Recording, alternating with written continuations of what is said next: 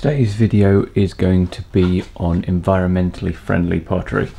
It's based on an infographic that I posted to Instagram a couple of weeks ago, and I will post the link to that below. This is going to be a longer form, more waffly version of it.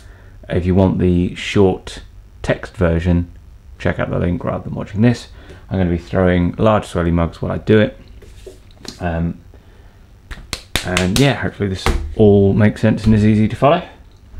But basically what I was doing was looking at the 3 R's, or now 7 R's, which the original 3 were reduce, reuse, recycle, and now they've been extended, and I've seen it written a dozen different ways. So hopefully I get this right for how I put it on the text, which I believe it was rethink, refuse, reduce, recycle, no, reduce, reuse, regift, repair, recycle. So the idea behind the original 3 is that when you're thinking about purchasing or what to do with things, a good way to reduce your environmental footprint is to think of them in those terms. Can you go without it? Can you reduce your consumption? If you can't reduce your consumption, can you at least reuse the thing? So you use it once as one thing, and then rather than throwing it away, you use it as another. And then if you can't reduce it and you can't reuse it, can you at least recycle it? And that was the original 3, and then they've added to that the kind of rethinking. So what type of consumer do you want to be? Refusing, just not buying something if it doesn't align with the type of consumer you want to be. Reduce, reuse, and then repair and regift. So can it be fixed, or can you give it to someone else if it's still usable but you're not going to use it? And then recycle. And they're in order of importance because if you can avoid buying something, that's better than just recycling it once you're done with it. Yeah, so those are a way of looking at your decisions with the environment in mind, and they're quite a good framework for looking at the decisions that we make with regards to pottery. And it's probably the easiest way to do it, the way I did it for the infographic, is to break it down by material or process. So I think I started with water, and this was sparked in part by the water shortages that California are having, and there's quite a few potters posting tips on how to reduce their water, which is something I've been thinking about for my studio, but with less urgency because things aren't so bad over here. It's more just, you don't actually need that much water if you're thoughtful about it. It's the cost of water is somewhat hidden in that it's incredibly cheap for what it is, because it's a public utility. You know, a lot of work goes into preparing drinking water. And we can have a fresh supply, or most of us can have a fresh supply through our taps, and to make sure that everyone has access to it, it's not prohibitively expensive. But what that means is there's actually no incentive for looking after the water you have, particularly. And so to start with, I would just wash things in the tap. I wouldn't run the tap when I wasn't using it, but I also would run the tap over things because it makes cleaning clay off more straightforward, easy, fast, etc., etc. But you don't need to. So in terms of reducing water, what a lot of the Californian potters and anyone who's in a water deprived area, what they're doing is using a 2-bucket system. You fill up a bucket of water, and then all your clay things get rinsed in that first, so that bucket will get very dirty very quickly.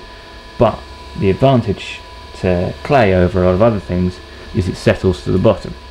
So what you can do is you can use that bucket as the initial clean bucket, then you can have a second cleaner bucket and you can rinse the tools off in that one to get them properly clean, and then you can just decant. You set either one of the buckets aside and let it settle for a little while, and you can get the water from the top and clay from the bottom, and then you can reclaim the clay and the water's still usable water on top.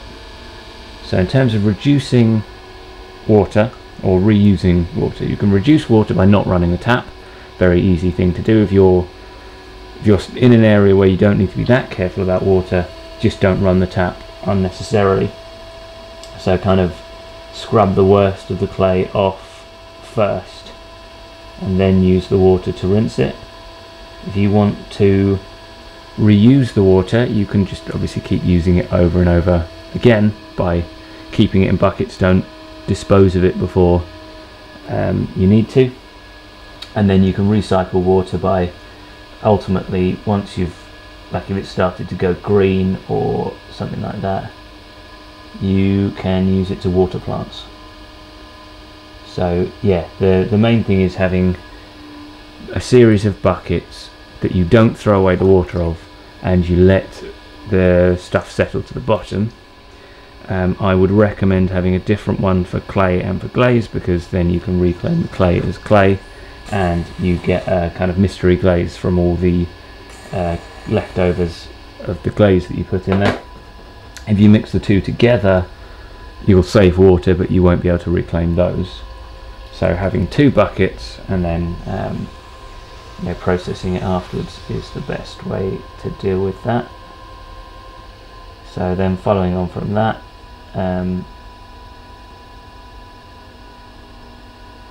reducing clay use there's a few different ways you can do that. Obviously reusing your clay will reduce it, but being much faster to discard a piece will reduce your clay use. So if there's a piece that you don't think is going to be viable at the end of the process, just chuck it straight in the reclaim. Don't bisque it, because once you've bisqued it, you can't reclaim it. So before bisquing any piece, be very quick to reject it. If you think it's not going to survive, then there's no point in firing it. Just waste the clay, waste the energy. So that's a good way to easily reduce the amount of clay you're using. Also, and this is obviously easier said than done, but throwing pieces thinner reduces the clay you're using. So if you can get better at throwing, not throw incredibly thick pieces, then that reduces the clay, but obviously that's most people would want to do that regardless, so it's not like people are not getting better because they don't care about clay. That's not the issue behind that one. Reusing clay, obviously you can reclaim it. You can throw something, don't like it, reclaim it, use it again.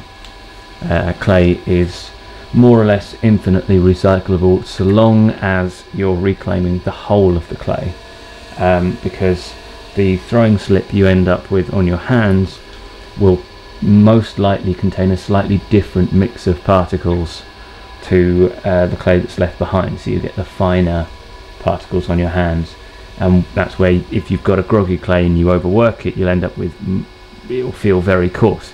You'll have the silt on your hands and the grog will stay behind. That means that if you throw away your throwing water and you keep recycling your thrown clay, eventually it'll have a different mix of particle sizes than it started with. Probably not the end of the world, but with some clays that will matter more than others. So something to be aware of. But if you're keeping all of your throwing water and reclaiming everything to do with the clay, you'll get back essentially the same clay body that you started with, and you can keep throwing it over and over. And then recycling, I was looking at this in terms of once you've fired it, what can you do with it? So you fire a piece, you don't like it, what can you do with it? If it's been fired to grog, if it's been fired to bisque, some people turn it into grog. I'm a little skeptical of how big a thing that is, because I don't know how many of you are adding grog to your clay at all, and then those of you that are, how much grog you're actually adding. Because if it's a couple of percent, and it's quite a lot of effort to turn unwanted bisqueware into grog, you have to crush it, ball mill it, sieve it, etc, etc. So not so sure about that one. But if it's glazed, there's quite a few mosaic artists or people who can use it in their process.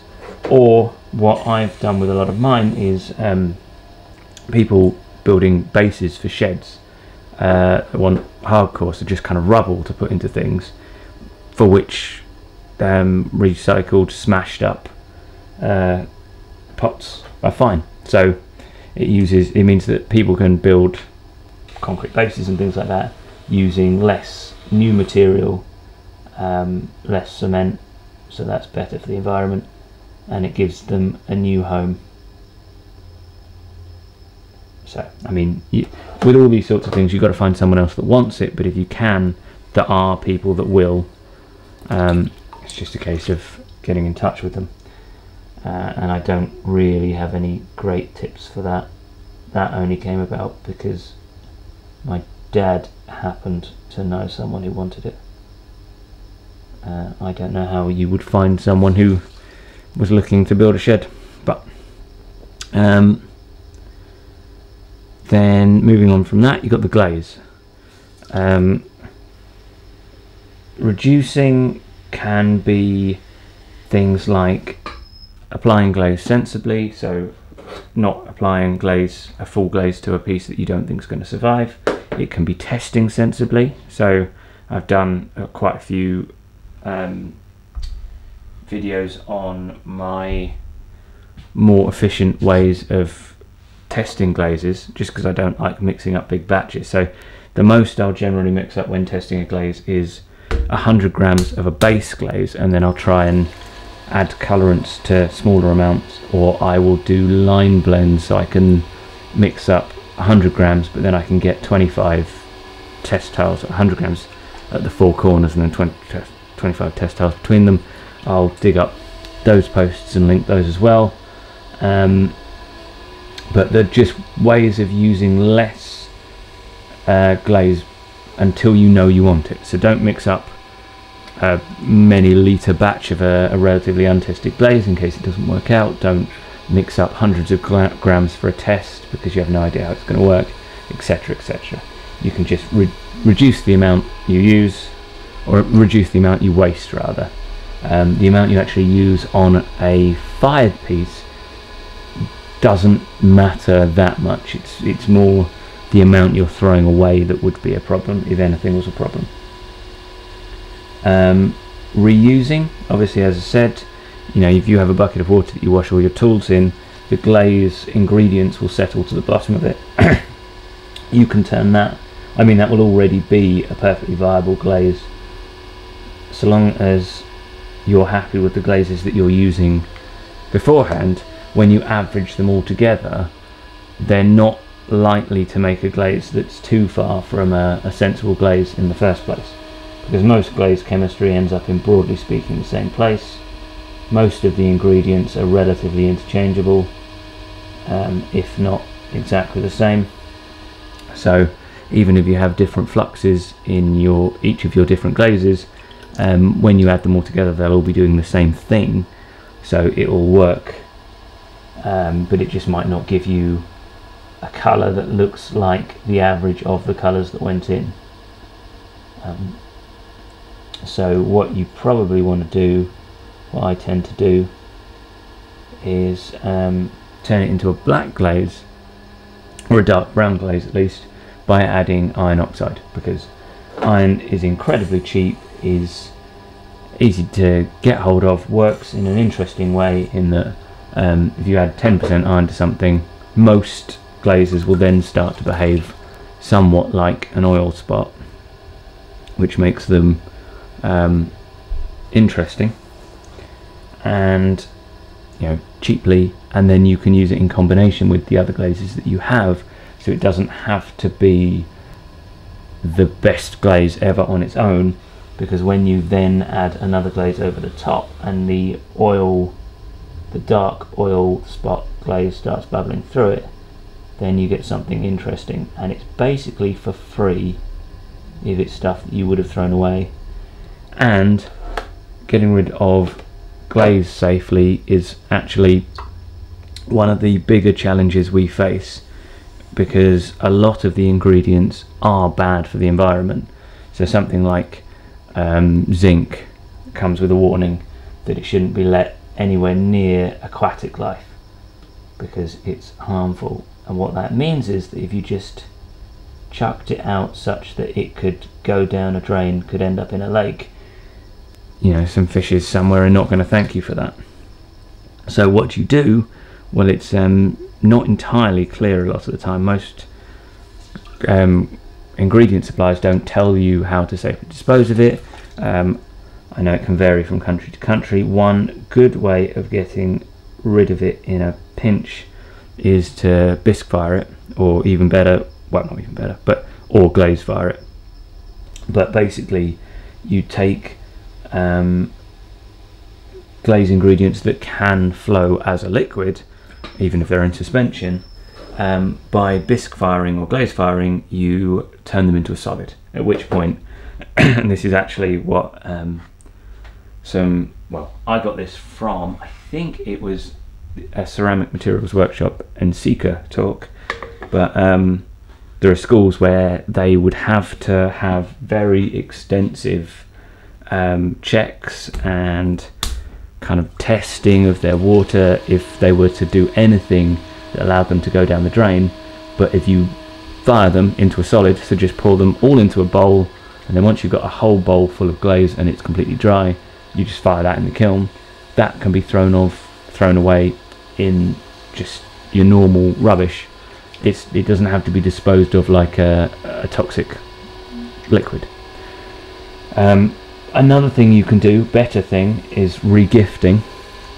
So if you know someone else who could use a glaze, and all I do with mine is I tell put it on my Instagram stories and just say to my followers, does anyone want it?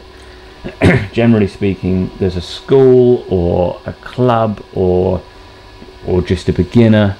There are people who don't necessarily care how good the glaze is. If it's one that I didn't like the appearance of and I'm not going to use, and I've got mixed up a small test, it helps that all my ingredients come in little pots that can then be used to send these out. It would be a bit more difficult. I'm not sure what you'd do if you didn't have that.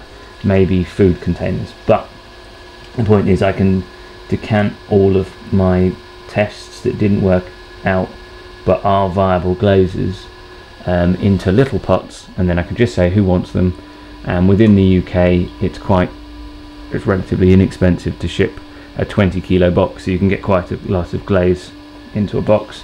Someone can have that for the price of shipping, and then none of those ingredients are wasted, because when you're giving them to people who are just, like, if it's a hobby group or a class of kids at school, and they're not too fussed what the actual glaze is, they just want to muck around and layer things in interesting ways and trying to get dramatic results, you can get rid of glazes that you don't actually like the appearance of.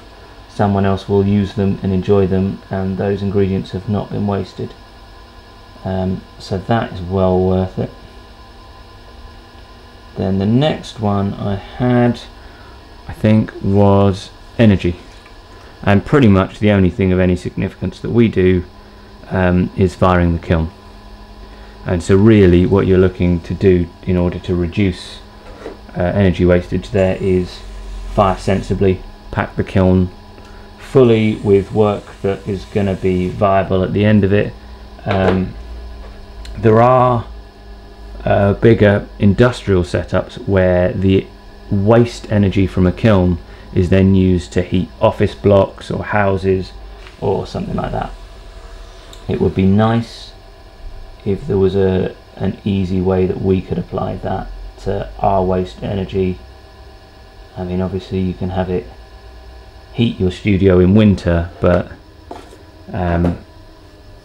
it would be good if you could store it longer term, and I don't know how would be best to do that. In theory, I think you could use like an underground heat pumpy sort of thing. I don't know if you could then take the energy from the kiln at a higher level, put that back underground, and then bring it back up when you wanted it. I don't know how well that would work. Probably not worth even considering anything like that for most of us. You'd have to be using a lot of energy to warrant installing something. Oh, of course, the other thing is reducing your carbon footprint from energy would be to use solar power. Now, a lot of people talk about getting solar panels on their roofs, and I would say if you're in a country where there is a viable source of green energy that you can just purchase, that's probably better, unless space is at a premium and that sort of energy isn't easy to come by. Because certainly in the UK, not all of our roofs have been positioned optimally for solar panels, and we have quite a few solar farms set up. So if that solar panel is going to be anywhere, it makes more sense for it to be in a solar farm than on a roof where it's working inefficiently. But if you want to set up a solar panel and a battery, you can offset all of the energy usage when you're not firing the kiln and some of the energy usage when you do fire it. I did work out the numbers at one point, and the battery required to do a whole firing on even my little kiln was pretty ridiculous because it needs in such a short time period. So normally when you get a solar panel and a house battery, they're thinking that you're going to use a certain number of kilowatt hours over the course of a day, and at no point are you going to use as many as we need in a 2-hour window. But when you get to the peak of the firing, that's when your kiln's basically on full power, which means you're drawing a decent amount of power solidly, and in order to have a battery that has enough kilowatt hours stored to deal with that, you have to have something that's completely over the top for everything else, and ended up being the equivalent of the sort of setup they'd fit in a moderate sized office building when I looked, just because in order to completely do the kiln, it ends up being a lot of energy. However, if you had a normal household battery one, you'd do a third of a firing, say, or whatever it worked out as, and that's certainly better than nothing. But if you can get just green energy that you purchase, then someone else takes care of that. It's a managed solar farm. They keep the panels clean, they keep everything working properly. You don't need to think about it. The only thing is obviously as that scales up how they manage to do everything, and yeah, it's a problem for someone else, but it is a problem. Next, materials. All I really said there was to consider material sources. If you've got somewhere local to you, that probably is better, but actually I looked into this before when I was trying to do the carbon footprint of a mug calculation, and it's amazing how little difference shipping something across the planet makes if you're sending it by boat, because they use a lot of energy but they ship so much stuff on a container ship. The energy, the CO2 and even the other emissions, which they are pretty bad on those big ships, the older ones, once you divide it by the number of containers on one, it actually ends up not being too bad. So we have a lot of ingredients, clays, and the like that are mined here in the UK, which is great. I can buy clays and ingredients that have come from just down the road, really. I mean, nothing quite in this county, but in this end of the country there's plenty of mines producing stuff. But it would probably make more difference if I kept ordering like a bag of clay at a time and having someone drive out from even a distribution hub to drop it off to me. That would probably amount to a bigger shift in CO2 than ordering a bulk lot of stuff to the supplier from the other side of the world. So material source is important, but minimizing the deliveries to you is also important, because it gets so much less efficient when it's a van potentially driving, you know, tens of miles just for you, versus dividing a lot more emissions but dividing it out amongst many other people. So ordering less frequently is a very easy way to reduce that number, and some degree of material consideration, and also from a kind of harm done to the people sort of point of view, it's worth considering there are some ingredients like cobalt and lithium where the quality of material source varies a lot. So there's cobalt that's produced with child labour, and then there's cobalt that is certified not produced with child labour. You don't get the same sort of thing with silica and anything like that, so you don't need to think about them as much. But there are some ingredients where you get it from will have a big impact on the people around where it's coming from. Not so much on the planet, although the lithium tailings tend to be pretty bad, but it's not quite so global. But those are something to consider if you can find out any information from your supplier. A lot of them don't give it, so you might have to dig for that if you can be bothered. Packaging, I talk about a bit. I have an opinion on this which isn't entirely popular, which is that a lot of people are very anti single-use plastic, and I don't like single-use plastic, but I also know that it's sometimes in opposition to other things which you have to decide whether or not they're worse. So the classic example that people always complain about, or seem to always complain about, is the fact that cucumbers come wrapped in plastic. Like, it should be obvious that they're not, except that that extends the shelf life something like 4 to 5 times. So by wrapping cucumbers in single-use plastic, the supermarkets have used more plastic, but they've reduced food waste. Now, is the amount of CO2 required to grow that cucumber, drive it to a supermarket, put it on a shelf, keep the supermarket running, pay all the staff, etc, etc, etc, and then have it be thrown away because no one bought it in the first 2 days versus in the first 6 days? You know, which one's worse, the bit of plastic or the CO2 wastage?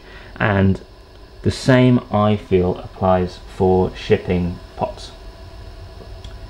Now, we've put a lot of material, and I actually needed one straight sided one. I haven't done a great job of getting the height from this, so I might just leave this as the straight sided one. That was easy. Distracted with the point I was making there. Yeah, so we use a lot of energy to get to the point of shipping a pot. Now, if you have a packing setup that you find works well for you, that doesn't use any single-use plastic, then that's great. I have something that is nearly as good as bubble wrap, and that's the I can't remember what it's called now, Ranpak, but the concertina kind of cardboard and tissue paper combination. That, I find, works well enough for one mug or one bowl or one thing.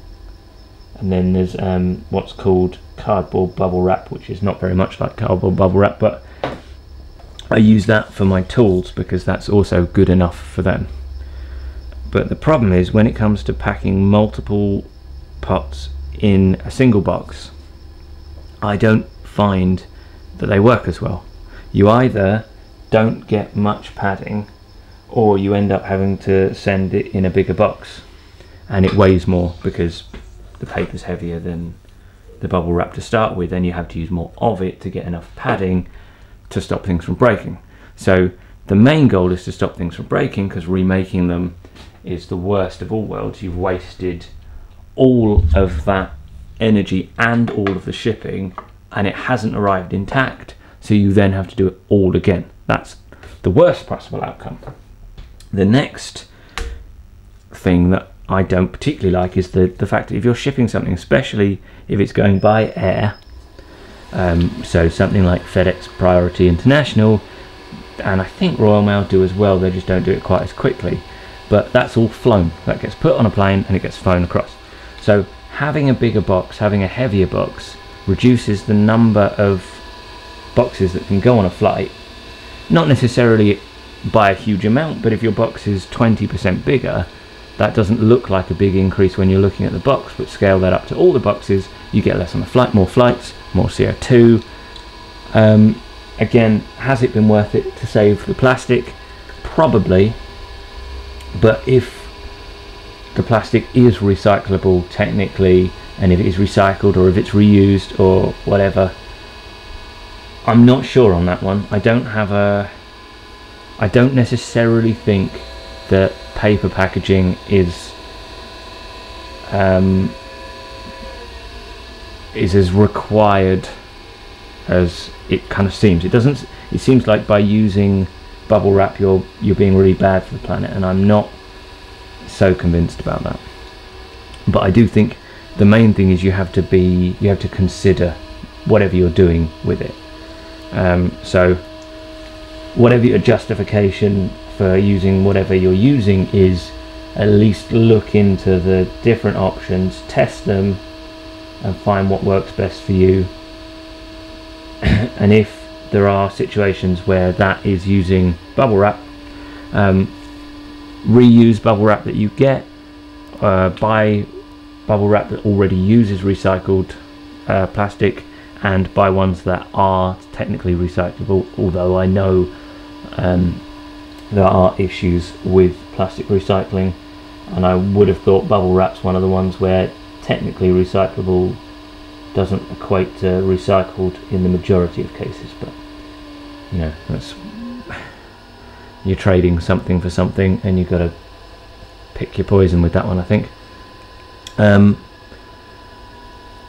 Then I think that was it for discussions. I had a slide that I cut from the Instagram post about carbon offsetting, basically saying that carbon offsetting I think is good if you can find someone who's doing it properly, and if you're going with someone cheap, they're probably not doing it properly. So there's a lot of woolliness in carbon offsetting. A lot of it is people revising projects. They say they were going to build something inefficient, then they receive funding to build something more efficient, and there's no kind of counterfactual there. You don't know what they would have actually built if that situation wasn't there. So a lot of the time the carbon that's technically being considered offset is probably carbon that never would have existed, because it's there because if you put a high number on your starting column and a low number on your finish column, you get a lot more money for it. It's not a good incentive. Some of the other ones, trees get planted but they don't get maintained, or trees get planted but then there's a contract where they get harvested and not replanted later, and so on and so forth. So cheap carbon offsetting with no oversight or with poor planning is no better, and sometimes worse than doing nothing. I use a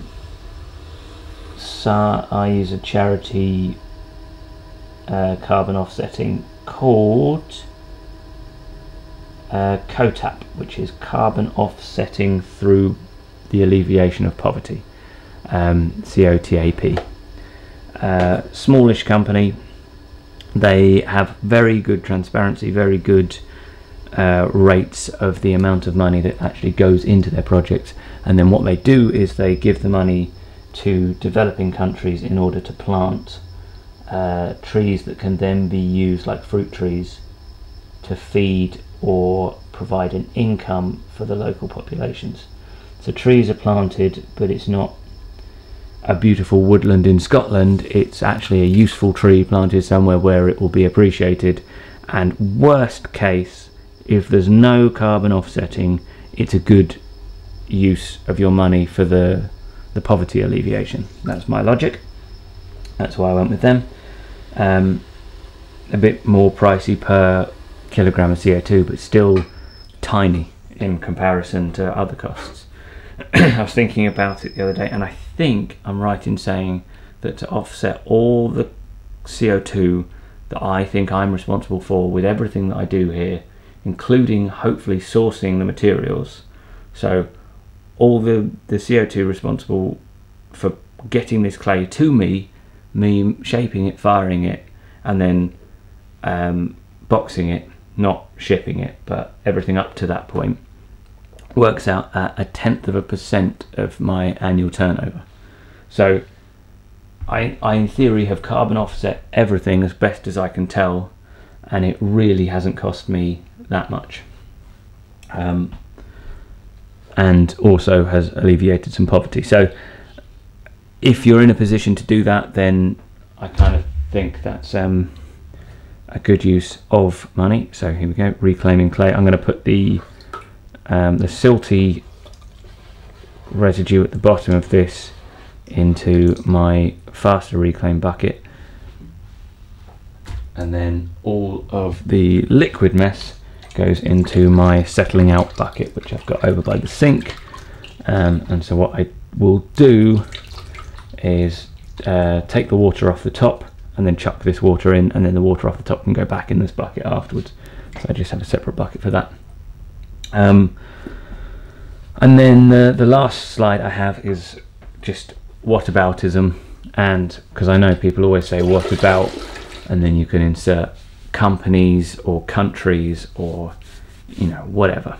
So there are obviously plenty of people who are not doing things which are great for the environment, and the impact they have is far greater than any one of us making pottery regardless of what we do or don't do.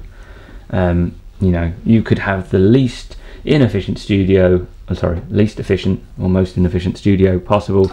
You could waste as much as you wanted to, and you would never be in the order of magnitude of some of the people who are consuming and wasting and doing things that are bad for the environment.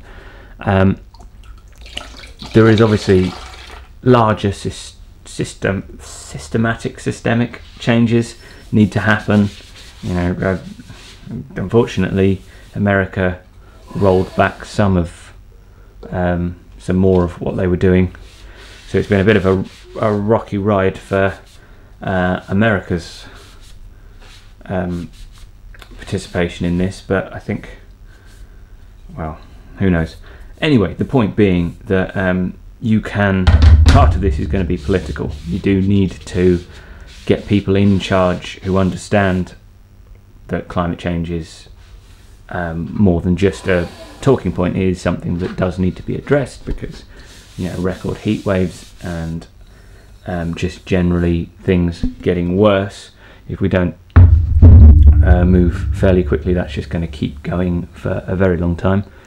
But you can do all of this, and you can also vote for people who want to change and then complain at them when they don't, and that will also have an impact, more or less so in different countries. And if you're in a country where you're unlikely to have any impact, then I'm sorry about that. I mean, there certainly are some countries where it's an easy sell and some countries where it isn't, and you can only do what you can do. But a lot of these changes that I've been talking about are actually pretty tiny in the grand scheme of things. Like having a bucket of water to reclaim the clay and just remembering to wash everything in that first, and same with glaze, is a very, very easy step, and doesn't actually cost me much time at all. Gives me some clay back and then reduces my water use.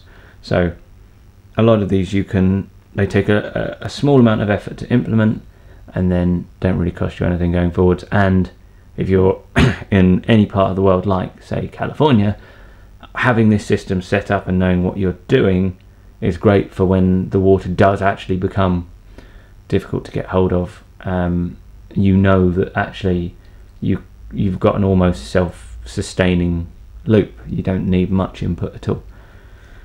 So yeah, very waffly. Hopefully that all made sense. I could go into a bit more detail here than I could in the infographics, but obviously they are far more to the point.